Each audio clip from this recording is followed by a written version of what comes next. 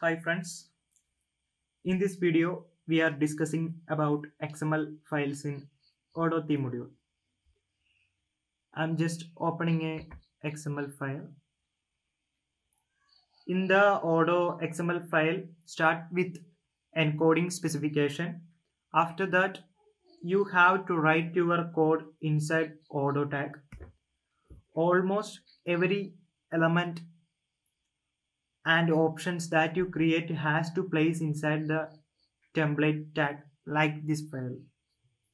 A template tag only defines a piece of HTML code or options, but it does not necessarily concern with a visual argument of elements. It will not be displayed anywhere because that template is not associated with any part of the Odoo default structure. In order to do that, you can use XPath, Qweb, or a combination of both. We can see the XPath here. We can discuss about XPath. Inheritance space are comprised of an element locator to match the inherited element in the parent view and the child element that will be used to modify the inherited element. An XPath element with the expr attribute. XPath is an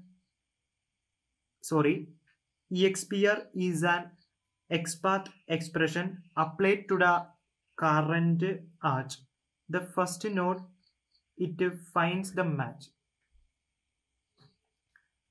The position. The inheritance space may have an optional position attribute specifying how the matched node should be altered. We can use inside,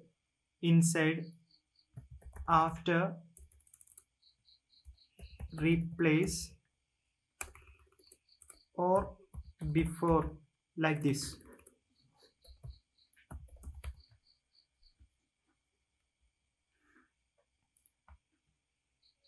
This line of code will link our CSS file.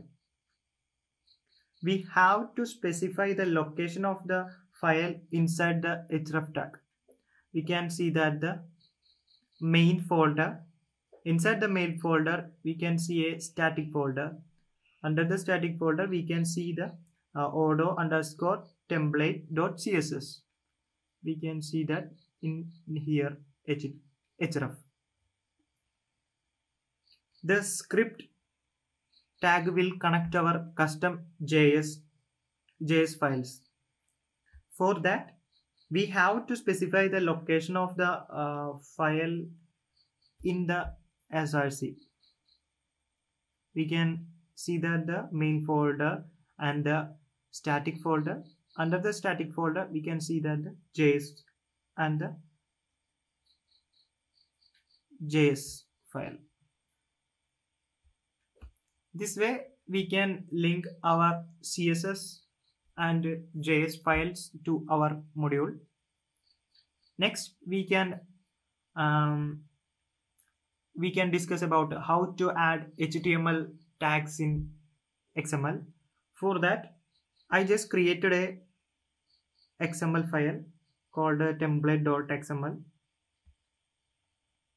Inside that, I just added the encoding specification and the Odoo tag. Inside the Odoo tag, I just created a template tag. We can simply write the HTML code here.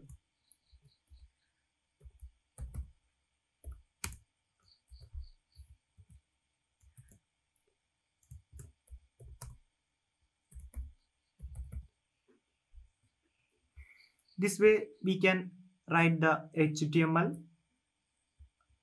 code inside our XML file.